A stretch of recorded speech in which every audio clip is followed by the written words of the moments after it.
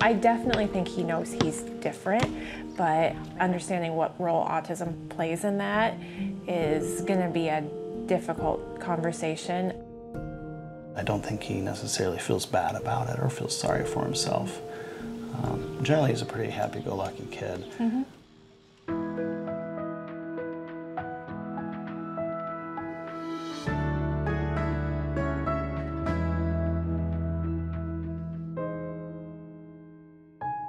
Kids, even before a year, start to babble, and Brandon didn't even babble. He was just silent unless he cried. As he progressed, we still had no speech, and that was really kind of a huge red flag for us, was that he wasn't saying anything. No words, no sounds, nothing. In the meantime, we were having some more tantrums and really difficult behavior. He was difficult to take out in public. We kept adding therapies, and so we started with speech, and then we added OT, occupational therapy, and then we added feeding therapy, yes, and then we added the Children's Autism Project here. So for a time, he was essentially doing 4 different therapies. But there comes a time where we can't do it all anymore, and we have 2 other kids who are now in activities. Carter plays basketball, Jaina does dance, and there's a lot of guilt where, am I doing enough? And trying to balance all 3 of them at the same time.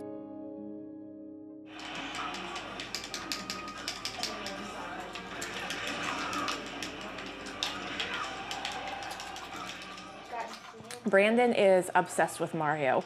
Mario Brothers, Super Mario. He loves every Mario game, and that's been an interest of his for a really long time. And if we let Brandon, he would play video games all day, every day. And so we work on rotating different activities throughout our day so that he gets some time with the electronics, but then also has time to go outside or read or cut paper or some of the other things that he likes to do. Let's do some scooter. Does that sound like a plan?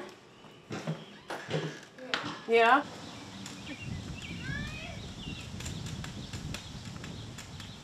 Now he'll probably just want to be done. I can't take it anymore. Oh, really? Is that rough? Yes. Yes. How about, tell you what, we do a little bit of chalk and you can sit and also see Super Mario. You want to do it on the driveway? There's no sun, so you don't have to worry about getting sweaty. Okay, what do you think? You want to go find some chalk? Green scene. Oh, green scene? Yeah. Yeah. What's green scene? It's kind of like a mix, right, with green and yellow? Mm-hmm. Yeah. Yeah. Yeah? Do we go again? Yeah. Not yet. You're doing a good job. I need a timer now. Okay. No timer yet. What do you think? After this chalk? Maybe after the chalk. We'll see. Middle school and high school are tough socially for anybody, and for him, the gap will get wider as kids start to be interested in movies and music and things like that, and interested in boys and girls, and he's not going to have those interests. He's still going to be playing Mario probably, and so friendship is really hard, and that's a concern I have for when he's an adult too. Being the parent of a special needs child is a huge stress on day-to-day living. Right. Huge stress on relationships with ourselves, each other, with friends outside of our family, Yep. which makes us a very tight and close-knit family. It does. And there's a lot of love between the 5 of us, but it doesn't come without its challenges. Yeah. Go hands. Oh. Green. What color? Green. Green? I don't have any green. The Children's Autism Project here really, though, has changed our lives. I don't know where Brandon would be if we have not spent the past 5.5 years here. This is X. ask for a break if someone is out. Perfect. An area that Brandon really struggles with is understanding why people engage in social behavior, and especially why they engage in behavior that he doesn't like. So when Brandon hears a baby screaming in a public location, he will get frustrated and attempt to yell at the baby and tell it to stop crying. He doesn't understand that they're not out to get him. And so we do a lot of perspective taking on why is this person upset? How is your behavior impacting them? My name is Brandon. I like to play the Wii. Brandon's pretty famous right now for saying it's no big deal whenever something happens, and that's something that we taught him to cope with those challenges. Every year I think we push Brandon on some phobia and some fear, and he always comes out on top. You're going to lose. Do you think you can do that with decimals? Let's go ahead and do this problem today, please. How do we say that first number? 32 and 1/10 times 8. tenths. Good job. All right. I am Brandon's general education teacher. He's in my classroom 80% of the time.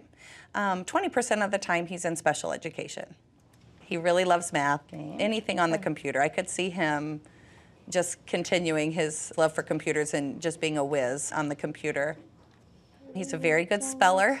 He's a very good reader. It's the comprehension side of reading that is a little more difficult, especially as books are getting more challenging and there's a lot more inferring. But my expectations for him in the classroom are just like everyone else's, and he really rises to the challenge.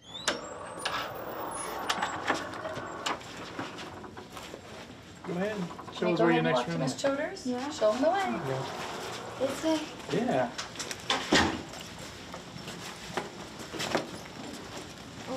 Okay. Yeah.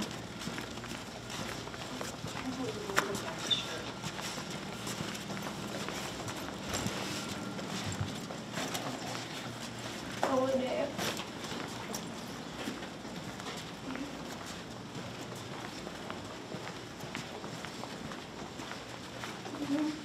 And right here. Okay. Brandon is only in the special education classroom for 30 minutes of reading instruction and 30 minutes of social skills instruction, so to work on that social emotional behavior piece. He now is working on, over the last year, having a conversation and being able to start a conversation with his peers and to carry on the conversation, how to appropriately end it and not just get up and walk away or say, I'm done. What highlight? We're gonna highlight. You got it. Great. Brandon's the only student I've ever had in 22 years to start from kindergarten through 5th grade. He's grown a lot from this little kiddo that didn't talk a whole lot, just trying to get him to work and stuff, and then to this guy that who now he talks and he'll have a conversation with you and he'll ask you questions, greets you every morning. It'll be amazing to watch him over the next 7 years to see what he does for 6th through 12th grade. Maybe 3, depending on the weather. We know he's going to have limitations. We just don't know, obviously, what all those will be. And long term, what happens when we're gone? What will he do once we're not around anymore? That also makes me emotional. That's what keeps me up at night, is what happens when we're gone. He has 2 amazing siblings, but that's a lot of pressure to put on a sibling too. So we want Brandon to be as independent as possible. Yeah, being very good and Brandon has changed our lives, and he's had a huge impact on us, and I think we've both found a strength that we didn't know that we had. We just hope that by raising awareness and telling our story that people just be a little more kind, that they will be a little bit more understanding for those who are different from them. And even though Brandon struggles with speech and he struggles with social skills, he wants the same things that we do. Sometimes it is really, really hard, but sometimes it's also just amazing, because I feel like we really have an idea of what's really important in life. And sometimes it's not all that superficial stuff. And if people could understand that, then I guess we've done our job. Is it done? Yep, can you put the extra makeup away?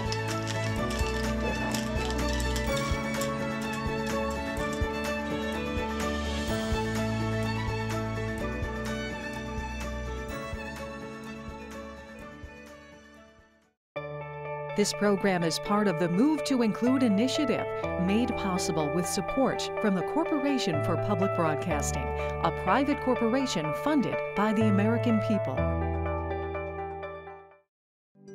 The Max and Helen Guernsey Charitable Foundation, in support of educational programming on statewide Iowa Public Television.